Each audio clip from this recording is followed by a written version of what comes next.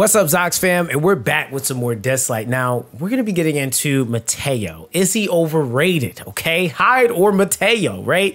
This is some of the things that I've been hearing you guys talk about when looking at these two characters. Now, I want to kind of give a perspective and kind of play devil's advocate when looking at what part and really where you're at in the game.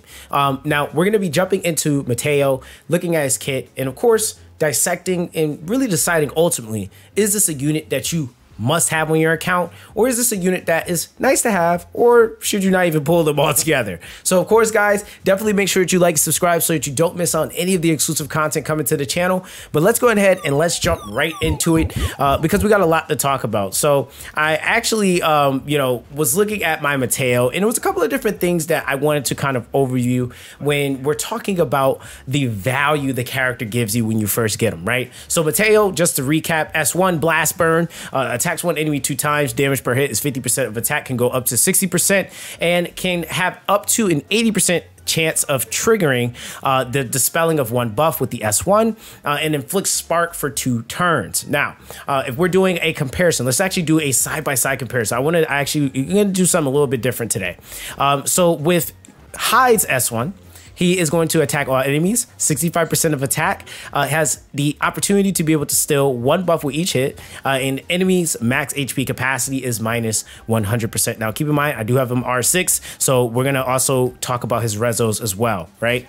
Now, going back to the Mateo, at the R2, you're going to have attacks enemies 2 times. Damage per hit is 85% and up to 100% of attack. Inflicts disease and defense down for 2 turns. Each speed grants extra damage, which is 0.1% of attack. Before attacking, if the enemy already has spark, gains 5 stacks of eternal flame, right? Now, on top of that, just to really quickly cover the S3, you're also going to be able to get the fire or use fire punch, which gains 3 stacks of eternal flame, inflicts spark on 1 enemy for 2 turns, then attacks the enemy 3 times. Damage per hit is 60% of attack. Each hit steals 1 buff, right? Upon successfully stealing, Mateo gains 3 stacks of eternal flame.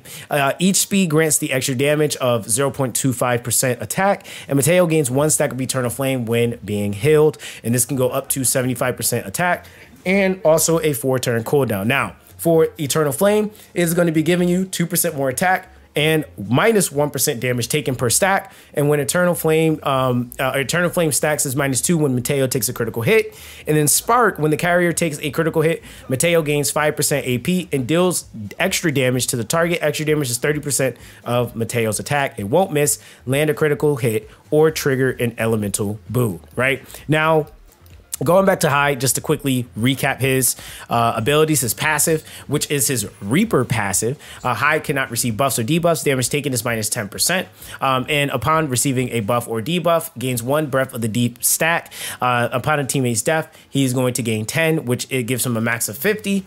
And when taking fatal damage for the first time, survives and restores HP. Healing per Breath of the Deep stack, so it can go up to 50% essentially, right? Now, Breath of the Deep grants 5% attack per stack and plus 3% damage reduction per 10 stacks, right? So per 10 stacks. So that means in total, you can get up to, in terms of damage reduction, 9%, or no, I'm lying. It's 3, 6, 9, 12, 15%. There we go. Right.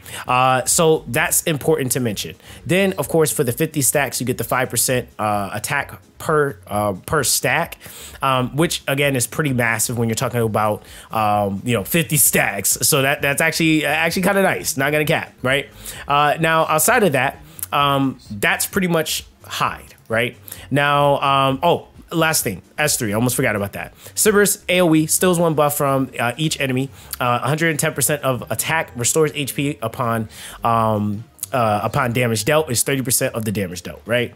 Now, that is, of course, considering rezos. So let's actually jump into the rezos really quick.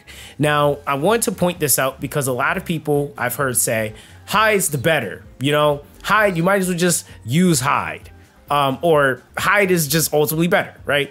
Now, the thing is that when you're looking at HYDE's kit, when we go to his rezos, his kit doesn't open up until he gets rezos. So R2, unexpired Breath of the Deep, can be used in subsequent waves. It makes him now accessible and good in wave content, right? Then when we go to R4, when an ally is currently not alive, crit damage is plus 40%. That gives him more damage scaling. And then the R6, at the start of combat, he gains 10 Breath of the Deep stacks, right? Now, I will say when you're building HYDE, HYDE is not an easy unit to build. He is a unit that does require you to have the right amount of stats as well as max skill ups that really make him effective as a DPS. You can build him tankier in, you know, the earlier portions of the game, but if you want him to be useful to you in the way that people like to use him when you're talking about in-game players, you're really going to want to have in-game stuff on him. Like, it's just really the matter of the fact, right? Now, he also has a resist lead, right? So that's another thing we're going to throw in there. When we're looking at Mateo, what is he getting for his abilities, right?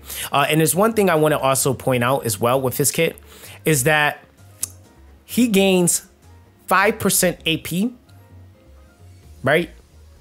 Every time the carrier takes a critical hit. So this means this dude is going to be rotating like a madman, right? Because this is when allies, like, it's very much so applicable like Third Eye Seal. Think of it like that. Every single time that Mateo has an ally hit, every time he hits, he gets rotated, right? That's something that he gets an AP boost for that. It's 5% every critical hit, right? And the thing is there is no stipulation. It's not once per turn. It is however many hits you can get in. That is how many times he is going to rotate if they're all crits, right? So if there's a multi-hitter critting, he gets a 5% AP push every hit. And that is insane, right? So on top of that, he then is able to deal extra damage to the target. It's a lot that goes into his kit outside of like what HYDE has, right? HYDE doesn't get AP manipulation innately. He does have the HP ceiling decrease, which is a factor to consider. But when you're looking at things like the speed lead that Mateo gets. So it is a speed lead for Ritual, Sonic Miracle, Desolate Lands, and Sentinel Hunt. This is probably some of the most important pieces of content that as a newer player, mid-game player, and even in-game player, you need to be doing, right? You can actually utilize Mateo, and he has value as a lead. Is it the best speed lead you can get? No, the best speed lead you can get is a global speed lead where you can use it anywhere. But he does give a 35% speed lead on top of the fact that he scales off of speed. He does damage. He's able to AP manipulate based off of the spark buff or debuff. And on top of that, he has the Eternal Flame buff, which then gives him the damage reduction and the attack buff. So that's a lot packed into one character that's going to be very, very useful for those that are looking for a character that's going to give them earlier investment or gain, right? Now, the other thing is that if we go to his rezos, we have R2, which is Fire Punch. If the enemy has Spark, Mateo's crit rate is plus 100%, right? Now, the thing with that is just means that he's always going to be doing max value damage at that point. R4, when HP is below 60%, Lifesteal is plus 15%. Now, one of the builds we're going to talk about with him, again, is emphasizing, it really is what this is emphasizing, is him being built that way. So it really does help him with maintaining his HP. And then, of course, you have the R6, where Fire Punch, if Mateo has 10 or more stacks of Eternal Flame and there is a surviving ally at the end of his turn, Mateo gains standoff for 1 turn, right? So this is kind of one of those things where you kind of look at when Mateo has those 10 stacks, which typically he is going to have over 10 stacks at all times. You're pretty much guaranteeing that as long as there is a surviving ally at the end of his turn, he's going to have standoff, which is ridiculous, right? Now, this is also considering he's going to be getting rotated by his allies. If they're still alive, he gets the standoff, going right back into his next set. They get more hits. He's still rotating. Mateo can get a crap ton of turns before the enemy can even go in a lot of scenarios, right? Now, on top of that, you also, when we're talking about builds, how I currently have them built, I have them currently built on the Thunder set. Now, I think it's worth mentioning that you can build him on the HYDE or the Vampiric set, the HYDE set, whatever you want to call it. But it's a lifesteal set, essentially, right? Oh, let's go back. So if we go here, and we go to the neither set. That's going to be another potential set that you can build him on. It is going to be the 35% life steal, plus in conjunction, if anyone decides to get resos or you get resos of him in the future, is going to be a additional 15% that you'll be able to get when his HP threshold is below that 60% mark, which is kind of massive when you're talking about a self-sustaining unit. Now, on top of that, I also have him on the fiery set just to make sure I have enough crit rate, but I do have him on speed instead of attack percent. It is really important, I feel like, for him to be able to rotate so that you're able to get more out of his kit. He's going to be obviously critting, and on top of that, he's going to have extra damage to make up for the lack of what I would innately like to have, which is the base attack or the attack percent on the character, right?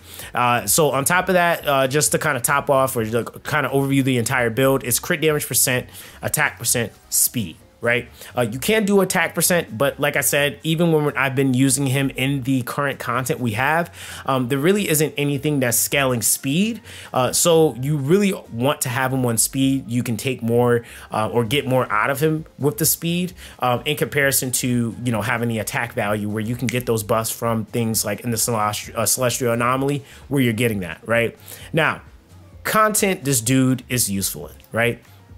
Now, one of the things that I can attest to is that right now, this dude is absolutely broken in the anomaly event, right? And that kind of goes to say, is that more than enough of a reason to pull for this character? If you want to perform better, he is a good option, but I don't think that that's a justifiable reason to pull the character when you're talking about long-term investment and gain from the character, right? I would definitely say what he can do that I feel like he excels at is things like Fafnir, Sentinel Hunt, and of course he can do some Deso stuff, right? Now to top it all off is he does get a speed lead. So what I actually did was I adjusted my Chronos team or my Fafnir team, and I wanted to see if I would be able to get a really efficient run with him and Ta together. And I have to shout out the homie Icebound for showing me this. Now he was able to get this to be done in like 30 something turns, if not less than that. But I just want to kind of show you the value that this guy is bringing. He is going to be, I would say, primarily one of the really the biggest or the strongest DPS outside of you know, Yun Chuan. Yun Chuan just hits a lot in this scenario. But Mateo, because of the fact that he is able to hit so much, Mateo's going to be getting a crap ton of AP pushes. Because Ahmed is able to hit so much, he's going to be giving him a crap ton of AP pushes. He's giving a minimum of 15% every time he goes when he has someone inflicted with Spark, right? So that's something that I think that you have to consider when you're talking about the high hit count units. So even units like Unis, he hits 3 times as well with his S1. That's 15%. 15% from 2 units, that's 30% AP push just from 2 units going, not considering the other abilities and extra buffs that you could be getting, a speed up, AP push, any of those extra additives, right? So we're going to go ahead, and I'm not going to lie, guys, by the way, this is a 100% team. I have not lost one fight with this team yet. So that is also the crazy part about this setup. But I'm going to show you guys real quick. Again, it's on auto, so we're going to let them do their thing. So we get our AP push from Unis. Now keep in mind what makes him so good here as well is he also has the capability of stealing buffs. Between the S2 and the S3, he's going to pretty much ensure that Fafnir does not have that freaking damage buff and really the shield buff that gives him more stacks, right? So Ta's going to be the one that actually ends up eating the freeze in this rotation, which is fine, right? Now keep in mind, we're gonna go ahead and try to land the spark here. There we go. So now every time my allies hit, I'm getting an AP push to my Mateo, which is massive, right? So every time Yunchuan, every follow-up hit he gets, every time Ahmed hits, every time Unis hits, AP push, rotation, AP push, rotation. So it makes it to where this dude literally doesn't get to do much. Like, so even then, right, we're already now sitting at the yellow bar. Mateo gets frozen. That's fine. We got more than enough hits to go around. And the crazy thing is that because the way this team is set up and they're rotating as fast as they're rotating, he's already out of the freeze. He's going to get an extra turn to be able to finish off or buff still, either S1 or S3, doesn't matter because he's going to still. And yeah, it's good as a good old-fashioned GG, right? So we're going to go ahead and finish off the hit count here, right? Boom. We got one more hit. And then Mateo actually should be finishing this off. Oh, no. Yun Chuan did it because he's just a multi-hit freaking monster. But again, it does make it very, very easy for him to do his job because, again, when you have the spark, it's going to just be AP pushing this dude to the freaking moon, right? So, again, just really quickly, I want to do this as well for those that's like 100%. Yeah, it is 100%, my guy. So we're going to just go ahead and do a quick and easy 10 times run, right? So that one was 50. Like, it is so random because, again, I got to tune mine a little bit, but I'm pretty sure I can drop this down to like 30 turns. But yes, this is a 100% team comp. Now, somebody's going to argue, oh, you have Unis in there. Let's take Unis out and let's put Gabby. Right? That's another high value unit that I typically like to throw in. Let's throw in Gabby, right? And we'll do another set because why not? And same thing, right? We're looking at like it's still clearing. We don't need the extra AP push. The extra AP push is just really nice, but it's just ultimately emphasizing that if you have those hit counts coming through, Mateo's going to be rotating. Like, it just is what it is. Like, the dude is pretty good, right? Now, I will say I have had for quite some time some inconsistencies with, like, my Fafnir team. But considering that they just put Ta up, Ta is amazing here.